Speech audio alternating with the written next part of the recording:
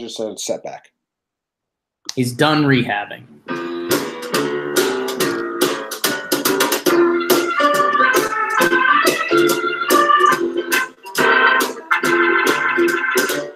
Life is a ball game being played each day. Life is a ball game. Everybody can play. Yes.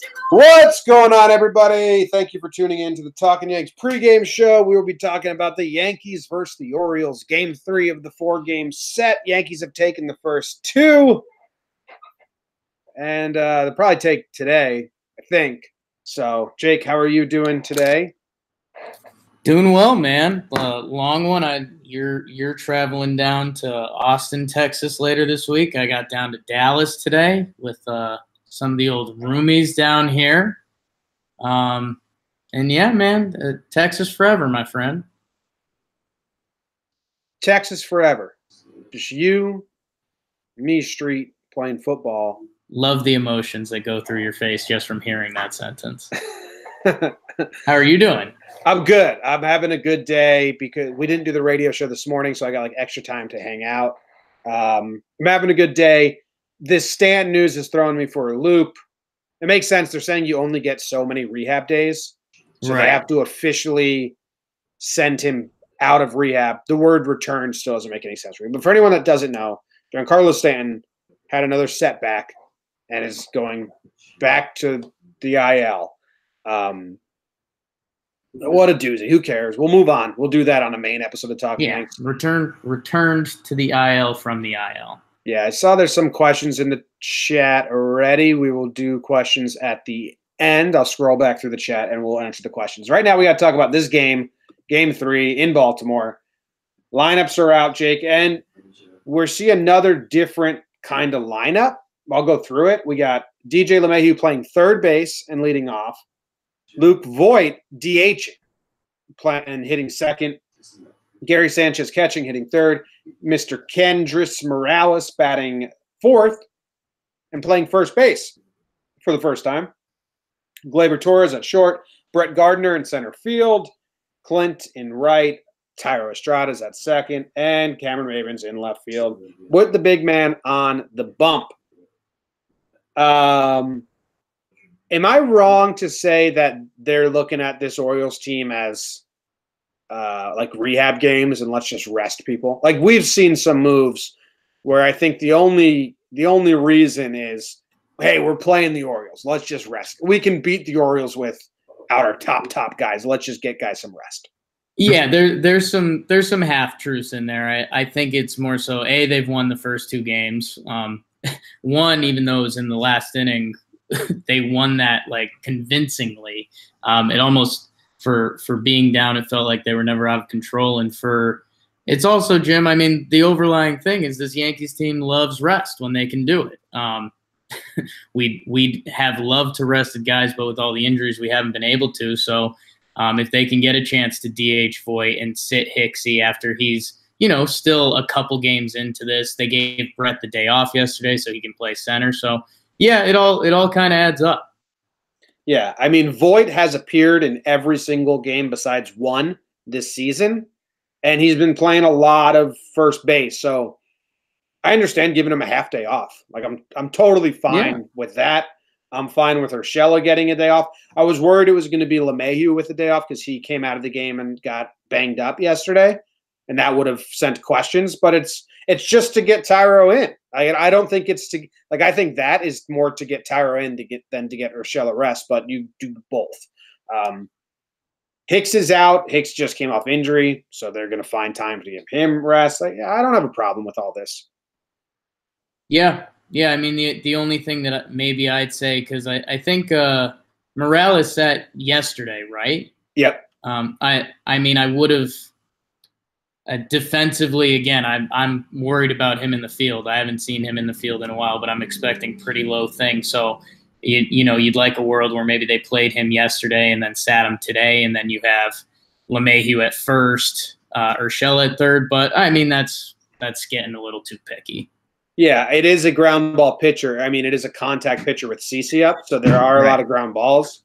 So Morales will be tested on catching balls thrown from his. Well, mini what to watch for there. Yeah. You want to? Do we have? Is this the Orioles lineup?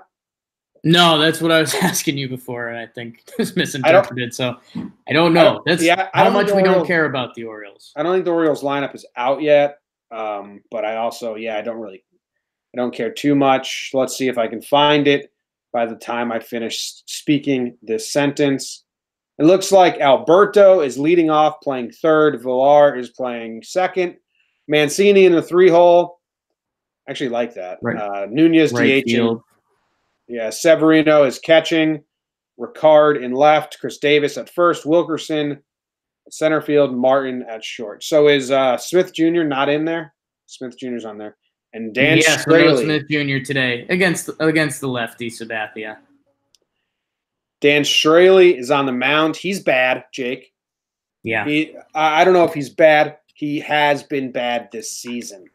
Dan Straley for Baltimore, Jake. He has an 8.51 ERA.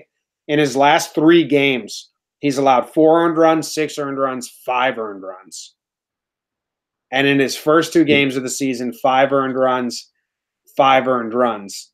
And then he had a good start. His best start on the season is 5 innings pitched, 1 earned run.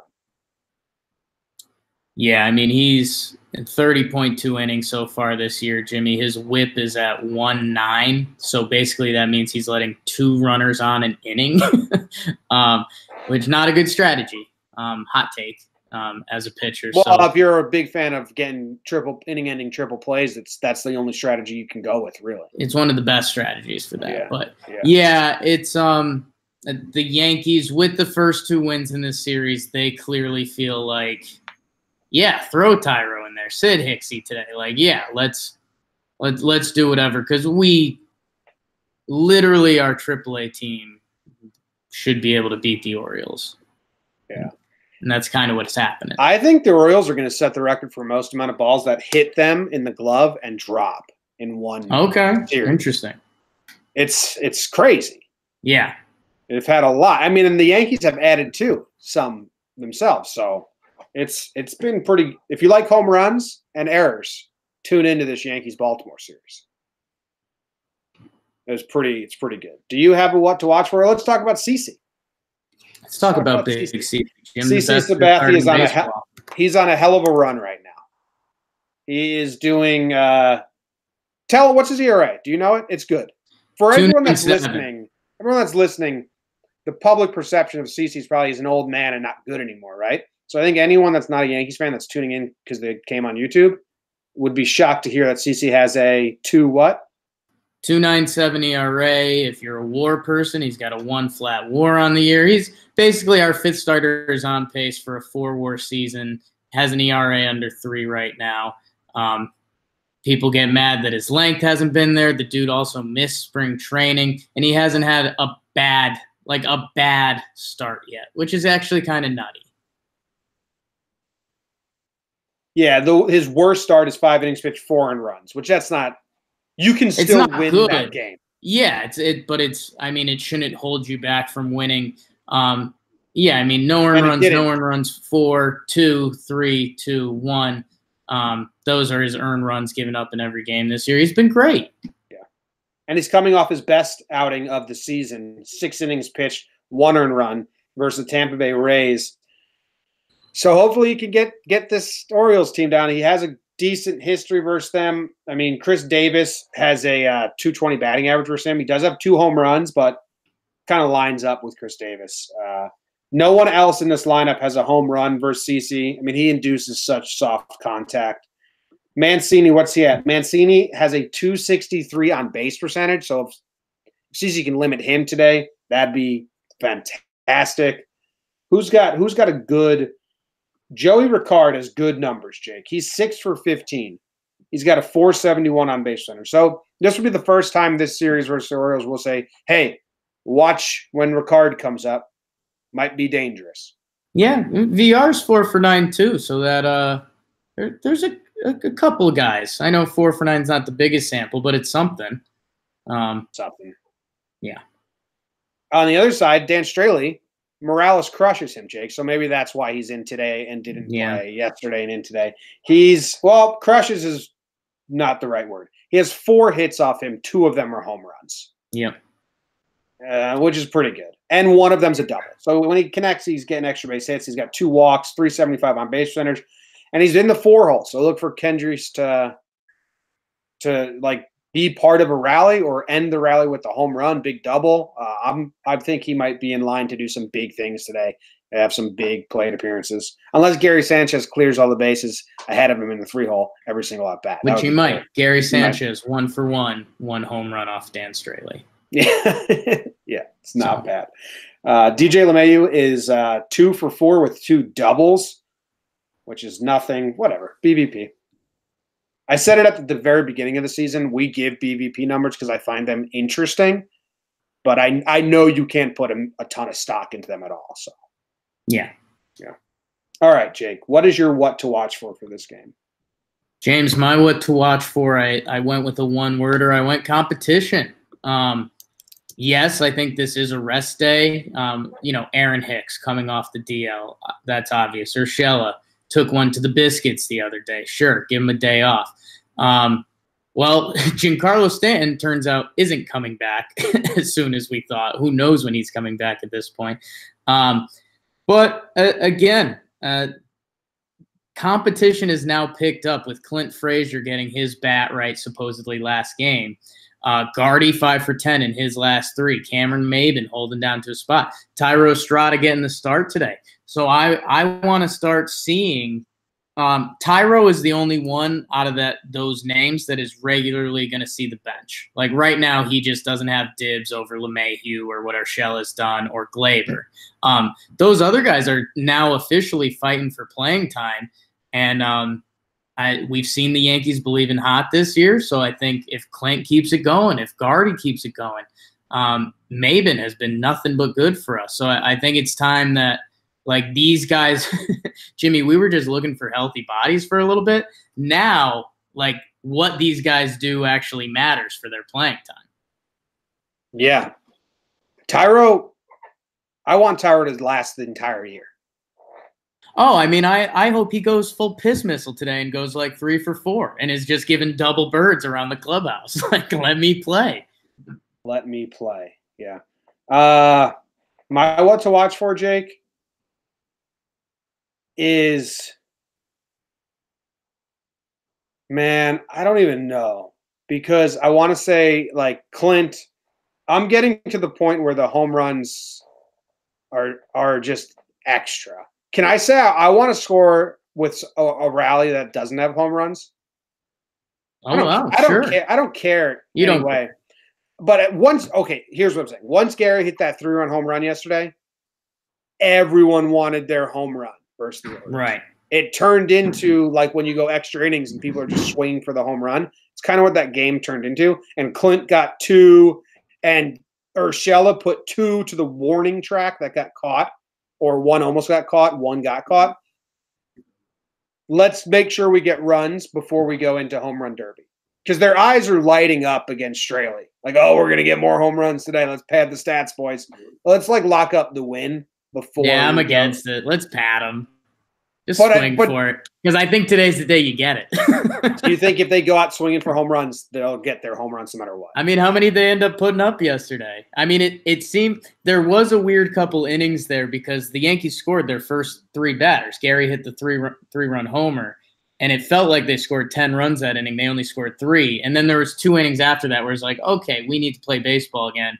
And then they went on and raked, and they ended up hitting more bombs. So, I don't know. I mean, you're right. Like, that's the better way to play baseball. But at the same time, I think well, once they have a 3-run lead, I don't care. Do whatever you want. Okay. Or it suck. But just make sure you get that lead first.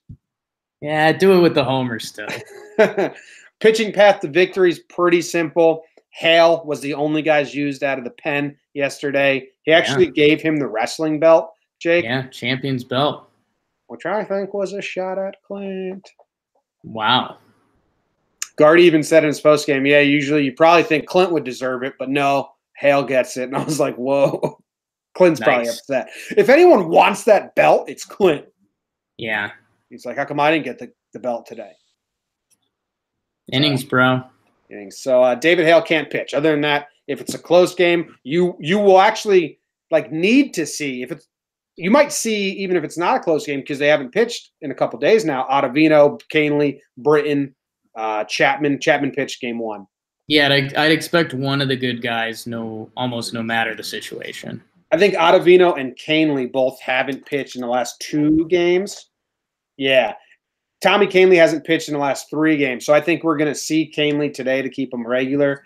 And I wouldn't be surprised if you saw Ottavino. If we're a blowout, I think you see Chad Green. Like it. Yeah. All right. Let's move on to Homer Draft. It's the Homer Draft. Jake is going absolutely nut job right now in the Homer Draft. Jake has 7 home runs predicted in the last 5 games. It's impressive. It's ridiculous. And you get to go first today. I mean, it's the opposite of what's been going on with Bet of the Day for JJR. So it's kind of the world leveling itself out. So if anyone doesn't know, we can't choose the same player twice in the same series, and we can't have the same player on the same day. So Jake's got his first pick. He cannot choose Clint, Voit, Glaber, or Morales. Yeah, Jim, I mean, I hate to be rude about it, but I think I'm going Gary, man. I can't take him. I got one from him, so I'm happy with that. Yeah. So you're taking Gary? Yeah. So I can't take Gary, Voit, Hicks, or Glaber. Wow, okay, so I'll take my dude, Mr. Ken. I'll take Morales. And my second pick, do I have any help from the chat? Someone said take Gardner. I do think Clint's going to get another. Glaber I can't take, correct? I can't take Glaber. Fuck. Do I take Glaber, Clint, or Gardner, Jake? My problem with Gardner is he's probably not going to get 2, you know? You're just talking yourself out of Clint right now. I got to take Clint. You already took Clint, so it seems like a dumb pick, but I'll take Clint. Clint. So, all right, Morales and Clint, and you have Gary and DJ? Man, I think I'm going to take the young prince. I'm going to take Tyro. Give me one of those violent swings today against one of those bad Orioles pitchers. All right. Someone said Morales ain't hitting no homers. Hit a homer like 2 games ago. Jake got the point for it. So Bing. I'll just do that. We forgot the over-under yesterday, which I'm upset about. So let's not forget the over-under today. What are they going to set it at where I take the under? Like 10.5, I think, would scare you a little bit. Yeah. So, I'm going to guess it's 9.5. I'm going to guess it's 9.5 as well. Let's see. Loading. 10.5. It is 10.5? Yeah. Okay, I'm going to take the under. Feels like such a trap. I'm going over still. I'm going to go like a nice 8-1 win. I mean, it would make sense. Like, CC can have a great day, and then it's all in the Yankees, but even the Yankees could do it. So yeah. 10.5 is that's the highest line we've had this season. It's a big number. That is, yeah, we haven't even had 10 yet this year. So Baltimore sucks. Orioles. Right, let's go to the chat, see what people are saying. Matthew Rongo says, is it just me or does Jake look like a turtle? You ever gotten that before? Oh, yeah. I think I've been open with that. I keep getting Jake Johnson, Nick from New Girl. A little bit. You have a beard. Not looks, voice. Yeah, I think the look plays. I think that's a factor. No, it's just people on YouTube where they can't see me. They say, and on Reddit, they say, why does that guy sound like Nick from New Girl? But I never got that before. But I got it probably 10 plus times now between Reddit and YouTube. So for confirmation there, turtle, the animal, Nick from New Girl. I can't control what people say. I'm not. I was just confirming. Yeah. You don't have to get defensive. Ja Rule. Okay. That was years ago. Why did CeCe's fastball get slower when he lost weight? Couldn't get as much weight behind the pitch. You're lush and I hate you next. Well, when is Gio going to come back to Earth? Hopefully never. Do you know the starting lineup? Yeah, that's the top of the show. Every show. Keep going with that one. Second time someone's asked us that, we open the show with that. Instead of making 2-minute video of a single play, make a weekly compilation of lots of plays. Compilation videos are kind of for the voiceless and suck, so I don't want to do that. Also, I mean, that's basically saying instead of doing a lot of work, why don't you do a fuck ton of work? Right. Like, I wish I could. We have like 13 podcasts, and like I think we're at like 12 episodes a week for podcast. It'd be too much work. I appreciate that you want more content, so I really like that. But yeah, that's tough. And someone said, "What's your name?" Jimmy and Jake. Okay. Got anything else to add, Jake? Go Yanks. I don't think so. Go Yankees. Go Yanks. Thanks for hanging out with us. Thanks for checking out the video. Check out everything else we do. And we will see you later.